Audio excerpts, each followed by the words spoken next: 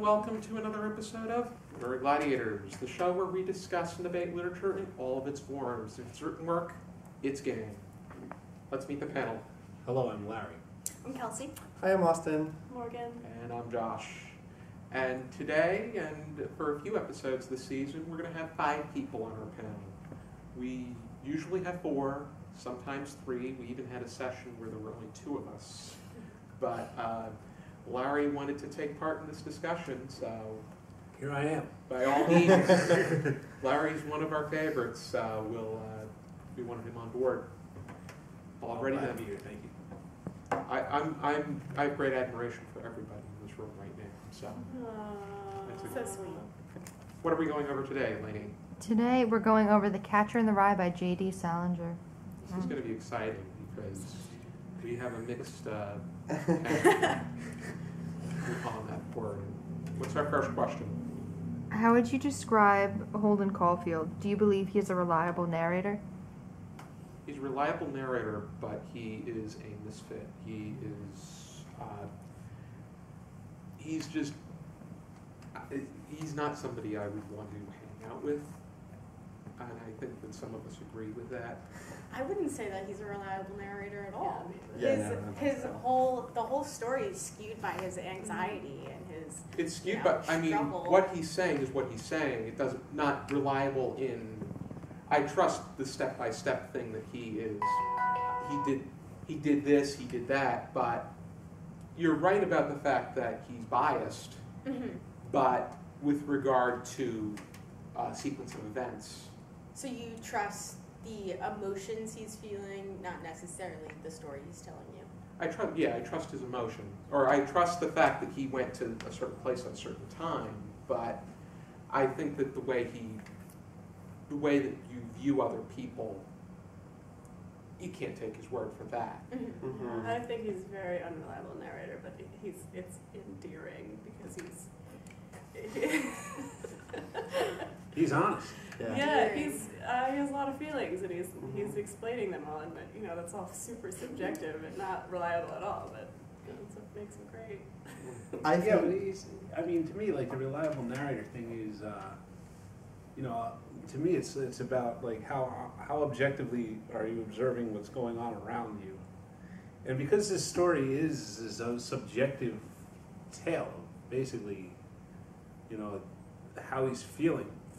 I mean, I think he's as faithful to that as he can be. I think he's definitely trying to be a reliable narrator. I think he's trying to be as honest as he can with what he's writing. I think he's unreliable and kind of to what you were saying, in that his, anxiety and all his emotions kind of are coloring the events around him, and he's not really being objective at all. But I think he's reliable in that he will talk to the reader so much that even if he doesn't want something to come out, it's going to, because he's the type of person who just has to talk and talk and talk and talk, and through that you learn everything about him. Yeah, he's reliable in that he's honest. He's very honest.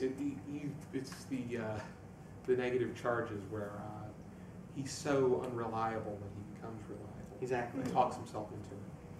But I think, going back to the question as well about just what type of character he is, my opinion of Holden is that we're all supposed to read the novel and find that bit of Holden ourselves. We're supposed to find that angsty phony within ourselves. I think. A lot of people I talk to who don't read the book, their opinion a lot of times has been, I hate Holden Caulfield. He talks about everyone being a phony, but he's the biggest phony of all. But it's not just, yeah, but I think that's the whole point of the book. Yeah. I think that we're supposed to be able to read it and be like, wow. Because we're all projecting all the time. I think you really need to be within the right age group and the right mindset in order to understand him. Yes. And I'm there. I read this as a 24-year-old college graduate working food retail, and but then again, I also have that my demeanor is much different from his, so there really is no way that the two of us are going to relate with one another. Sure. But I also see it in my own life. When I as I get older and mature, I realize that a lot of the issues that I notice people having are issues that I feel like they probably, you know, either had in their life or that we've all had, and that why I don't get along with people oftentimes, you know, certain relatives or when people do certain things that annoy me, it's kind of because I am projecting this idea of what I don't like about myself onto them and seeing that. And so, even though, I mean, yes, he's totally like the definition of like angsty teenager, over the top, melodramatic, about everything, I think the base idea of him projecting his own problems onto other people and seeing that back is something that we kind of all do and carry with us throughout the As rest of our life. melodramatic as they come, and he accomplishes nothing. I think it's his feelings are so valid though, because when you're a kid and you see adults in there, you put them on this pedestal and they do everything for you, and you think that the world is genuine and you think that people are, you know, empathetic, and you expect that to be the world, and then you grow up and you're Holden and everyone's a piece of shit, and you're like, God damn it, this sucks. Everybody sucks, and he's, you know, that's like a real feeling.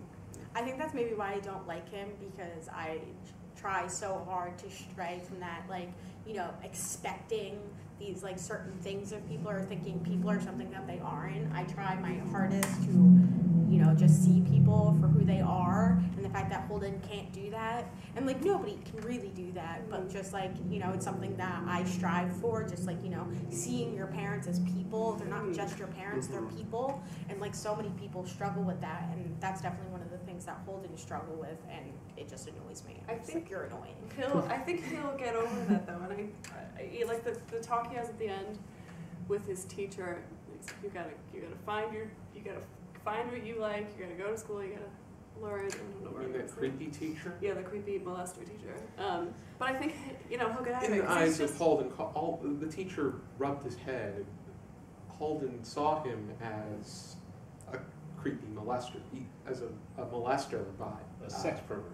yes, but it could be perceived in so many ways. But I think that I think most of us perceive it the way that Holden did. Yeah. But you know, that's what I like about Holden is, and afterwards he's reflecting on it. Like, am I the asshole here? Or, you know, he's like, he's not. Yeah. He's definitely capable of empathy, and he's capable of seeing the good in people. You know, not in the moment necessarily, but like he kind of comes around. Yeah. Yeah. He has a hard time. He both loves people and despises them at the same time. Like the same people. Like when he finds someone endearing or he really loves them, he's like, "You're killing me," he says stuff like that, and then but the same person, he'll just hate them for like in like the next minute. So he has this. I mean, you're talking about the nuns and the Everybody he the talks. cougars His roommate. at the nightclub. I think that in some ways, you know, that duality is kind of, I think in binaristic terms, but it is kind of the duality of human nature. I feel like there's always this question of, are humans inherently good or are we inherently bad? You know, do we have faith in people or do we say we all are terrible and we should have no faith? And I think that's something that so many people constantly struggle with, where, you know, human nature isn't inherently good or bad, but yet we view it in this binaristic way, and so we have these really conflicting emotions about people, and I think that becomes difficult to how we see them. So it's hard to strive to see people as people, because we have these things mapped onto our world where we have to say, you know, either you have to be this way or you have to be this way. We organize people in a certain way, and when they deviate from that, you know. Next question. Okay. How significant do you find the other characters in this novel? I think they're significant, but I also feel like they could be easily replaced with anybody else. I think there's one exception to that. I think, and that is his little sister Phoebe. Yes. I think his interaction with her is the only reason that I feel any sense of sympathy for him. Outside of that, I feel that he is just an immature jerk. Yeah, I think Phoebe's like his only hope for like a positive outlook on things. Like, And it's maybe the his only- little brother Allie that Yeah. has since been deceased. Yeah.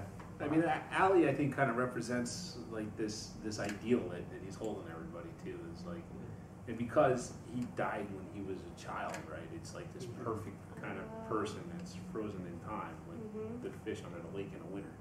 You know, where he can look at them, look at Allie and say, you know, why aren't people like him? Why you know, why can't we be like Allie?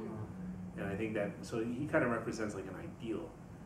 And Phoebe, to me, represents like his place, like, because I think that's what he's looking for throughout the book is his place and his purpose, and for someone to give a crap about him. And in the end, you know, she's the one that does. So she kind of saves him in the end. Yeah. In a way, it's that very iffy. She'll cause him a bit of grief when she goes off and screams at him and all that. At the same time, the way that he responds to it is far different than how he responds to anybody else. Yeah. I would also, I would argue that, you know, all of the characters he mentions are very significant to him because he's meeting them during his time of crisis, and I see these people, like, you know, the cabbie and the girls that he meets and all of those characters as, like, these faces that he can't get out of his head when he's in wherever he is in the end, and then, you know, these conversations he can't stop having. So I think these are all very important characters because in a way I feel they're haunting him, and that's why they're mentioned. I feel like his roommate is a really important character for a few reasons. Ackley? No. Stradlater? I think Holden is a closeted homosexual first, and I think that he is has a crush on Stradlater, so I think that's really important. I read, this is the third time that I've read the book, and the first two times I didn't think that at all, and this time reading, like, oh shit, I'm pretty sure Holden's gay. Like, I don't know if anyone else read that, but so I think the roommate's really important, and there's a scene with the roommate where they're in a car and he's talking about like being with girls. Do you guys remember? And he's like, the girl in the back kept saying no, but Stradlater like gets with the girls all the time because he doesn't listen to them when they say no. And Holden does, so he like doesn't get with girls, and I think that's related to like the end of the book where he's like that kind of thing has happened to me a million times, like being like molested or abused. So I think that's important. I think for me, really, the most important characters besides Holden, it really is Phoebe and Allie, and there's a few reasons for why I feel like in some ways I think that the other characters are significant because, as you say, they really are haunting him. But I think that, almost similar to what you said, I feel like most of the characters can be replaced by anybody. I think that it's just how Holden's observing them and coloring them in his mind. But Phoebe and Allie, I think, well, you know, Phoebe especially, I think, kind of talking about this idea of are humans good or humans bad, this idea of like dualistic nature that is kind of in everybody where it's like, I really like you, but I also want to punch you in the face. Children, oftentimes, I think, when we form close bonds with them, we see that there can be good in the world and that there's a hope for the world. And I think Phoebe can, in some ways, represent that in this idea that Holden sees everybody, you know, dualistically, like, you know, you're kind of cool, but I also really hate you. But then Phoebe kind of represents this idea that maybe the world is good as long as I can find my place and give back to those who are coming after me, which is my sister. And by doing that, I find what makes meaning for me. And the one other thing, for some reason, I always connect the two. My favorite anime, I don't watch anime very much, but my favorite anime is one called FLCL. And there's a very interesting relationship between the main character and his older brother. And for some reason, I always connect that and The Catcher in the Rye together, because I just think that these strong connections and finding meaning through siblings is something that a lot of us in the world, I think, have with family. It's that sometimes the only meaning in the world is those who are your family, whether they're blood family, chosen family, whatever. And so I always connect the two because I think that there's a lot of things about finding meaning in your life through the close relationships that you have with just that one person, both in The Catcher in the Rye and in that show where the main character, whose name I can't remember, really finds his meaning through the relationship with his brother, who isn't there. He's moved to another country, and so Holden, does find that meaning in his life through Phoebe, but also in some ways through Allie, who is not there physically. So I make an interesting connection there. Laney had to run out for a moment, so I'm assuming moderating duties. You're doing a great job already. I didn't even say very much. Already, the next question is, why do you feel this novel is on so many high school curriculums? Would you place this novel on yours? So I feel that this novel is on many high school curriculums for all the wrong reasons. It's on high school curriculums because it is a perfect example of symbolism, and teenage angst. So you can, get your students to want to read it because they're all angsty, and so is Holden. But they just focus on the symbolism in it, and I think that has so much more literary merit than that. Like, there's so many other things that should be discussed that aren't the symbolism. So, I wouldn't put it on mine because I hate Holden and he drives me nuts, and I feel like I could find another angsty teenager to have my students, connect to. But, I appreciate that it is, even though it's not taught for the right, taught in the right way. I would agree with you. I may be the only other one that agrees with you. Maybe, I don't know about Morgen, but... I don't even remember what the question was, honestly. Would you place, if you were to put together a high school curriculum with the Catcher in Rye on it? Okay, you can answer first. Because I would not. I think that there are so many.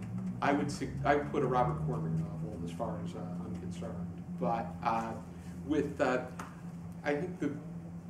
I think that this is very reflective of teenagers' own lives, where it seems as if. With Holden, the way Holden Caulfield was talking, it seemed like everything was about him. And well, it is when you're. I think as a teenager, exactly, a lot of people have that mentality where everything is about you. It's a self-centered, and especially in this day and age. But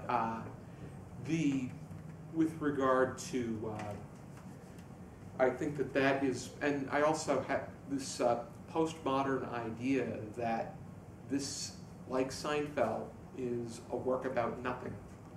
And if you want to be specific, it is a day in the life of a melodramatic teenager, or in Seinfeld's case, a day in the life I think it's of much more than a day in the a life. comedian, or Yes. it's not a day in the life. It is the life and times of a melodramatic teenager. I think not at all what you're saying. I would definitely put it in my high school curriculum, just because I think there's so much that happens to you when you're in high school and you're a teenager, and shit's scary. Like, life's rough when you're growing up. It's just everything's really confusing, and I don't know. But there's so much you could take out of that to help your students get through it. Like suicide, depression,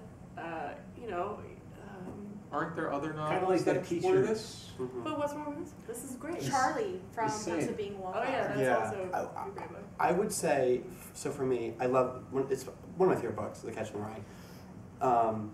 But I agree with Kelsey.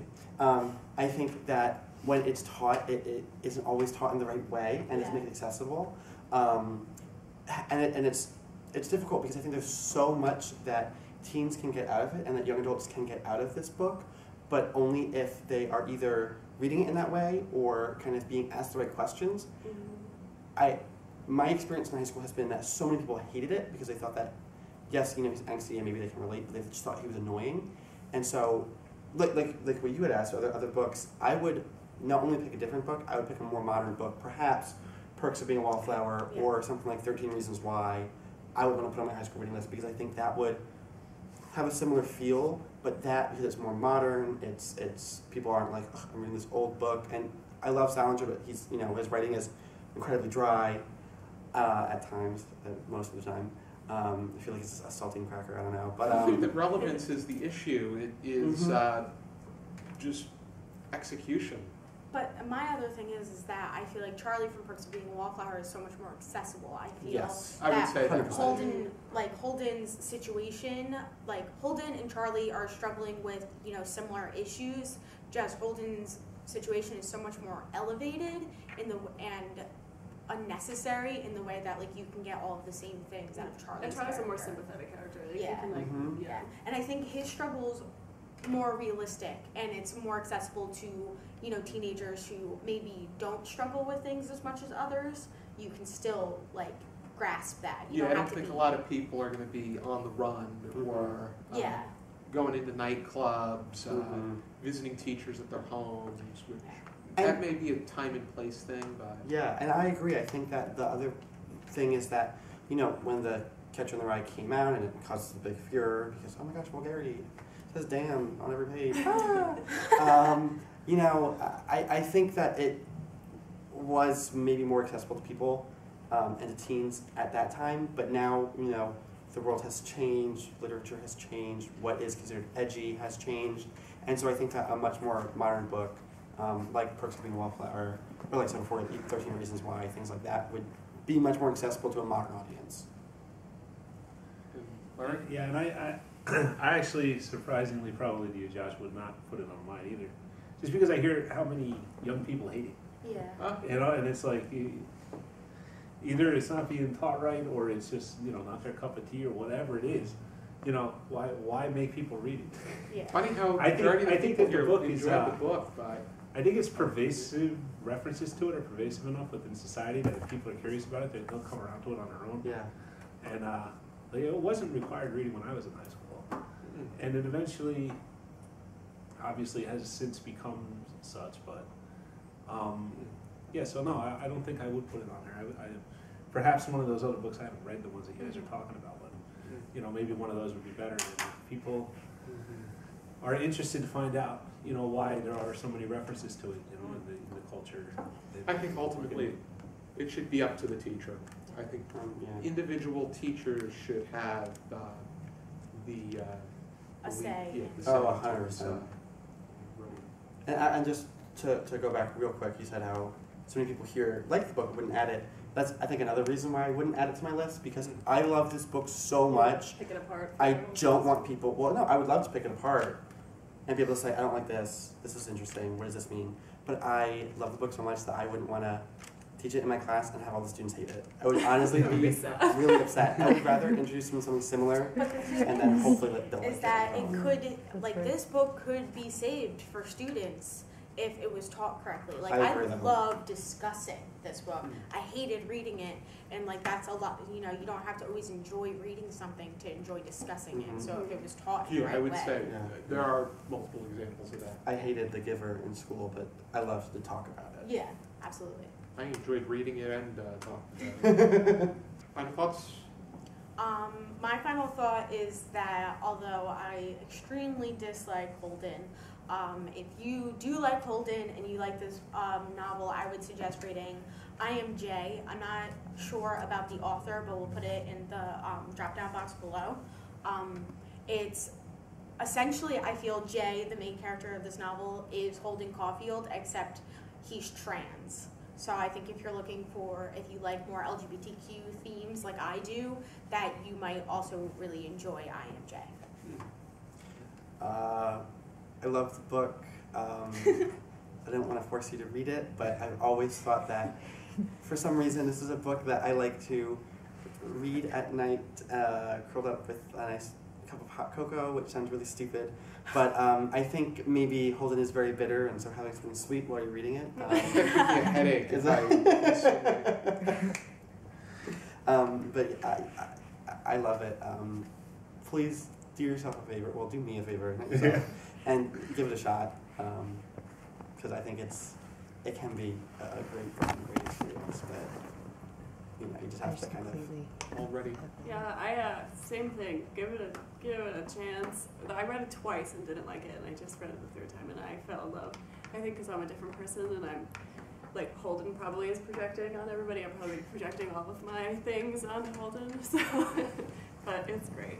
I would say I think there's a lot that can be taken out of this. I think that I definitely read into the way that this was put together, and it was pretty well done. But with regard to just character and flow, it really,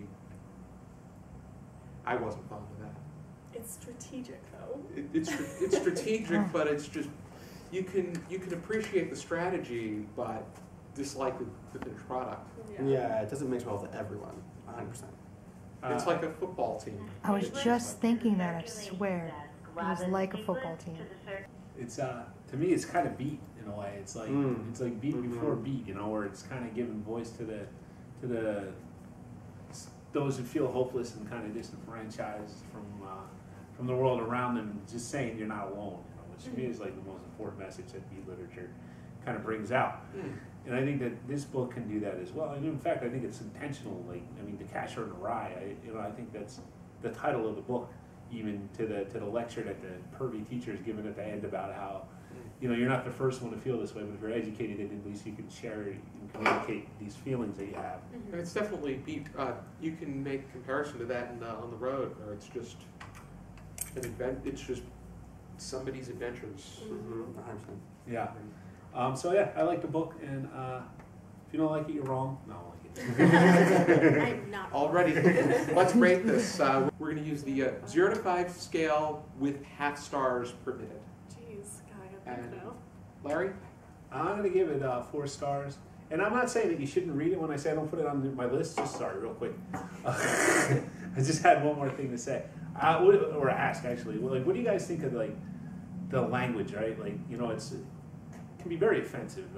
You know, a lot of the terminology. You know, the way to refer to homosexuals and other things like that. Like, does that present challenges to readers these days? Like you guys? I don't think so. I think that's why I think Holden's gay. I think he mentions it so much, and I just feel like it's a cause of so much of his like this cognitive dissonance that he has in every aspect of his life, because he's calling everyone phony and he can't find anything genuine because he knows that he's not being genuine with himself and he's a phony. I don't remember what I'm saying. Definitely something that can be argued and explored. But I think that language is important that way, and I also think like the simplicity of his language and thoughts is really important. And I think that you can get a lot out of kind of the vagueness of his language. You can like you can read more into it. I feel like. And also that use of language is a learning moment. It's an educating moment. So like, don't do this kind of thing. Yeah, I think that it becomes hard in literature, especially today, when we... To police the language, yeah. Yes, I think that, ultimately. Policing language is something that at times I think is definitely necessary, but I think when we are reading a book, especially this one, you know, perhaps Salinger could have written his character differently, but I think that he chose what he says and how he describes things for a reason, and we kind of have to, you know, prepare ourselves before we read a lot of works. I give it 3 stars. Neutral. You bumped it up a star from what you had on your Goodreads. Well, I've been discussing it more, so my enjoyment has, elevated a little bit. Are you going to change that on your Goodreads? Oh, maybe. Yeah, I think most of you guys should update your Goodreads accounts. Yeah, Or get Goodreads. Yeah, I don't I have don't one. know what either. I give it 4.5, partially because it's one of my favorite books, and I don't really believe in 5 stars. Nothing's perfect.